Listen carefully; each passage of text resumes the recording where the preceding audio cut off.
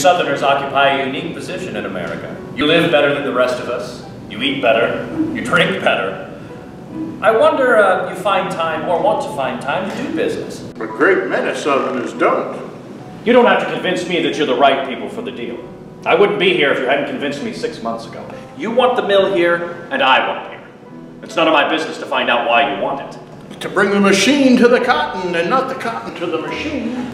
And there, Birdie, goes the man who has opened the door to our future. What? Our future! Yours, mine, Ben's, and Oscar's, and the children. Our future! You understand what Ben means, Regina?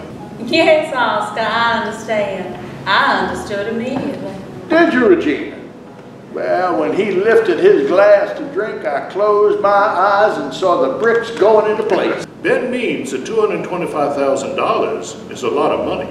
I know the terms, and I know it's a lot of money. It is. What Ben means is that we are ready with our 2/3 of the money, but your third, Horace's third, does not seem to be ready.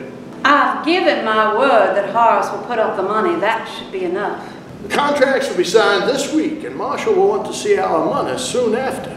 They'll make you. They'll make you. Foolish Aunt Birdie, I'm grown now. So nobody can make me do anything. I just couldn't stand to think about it. Birdie, get your coat.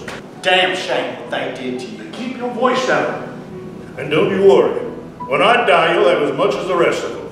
All I know is big things are going on. Everybody's gonna be high-tone rich, big rich. You too. I have waited long enough for your answer. I'm not going to wait any longer. I'm very tired now, Regina. And then Mr. Leo said he got to leave early because he got something to do. Mr. Leo was telling the truth.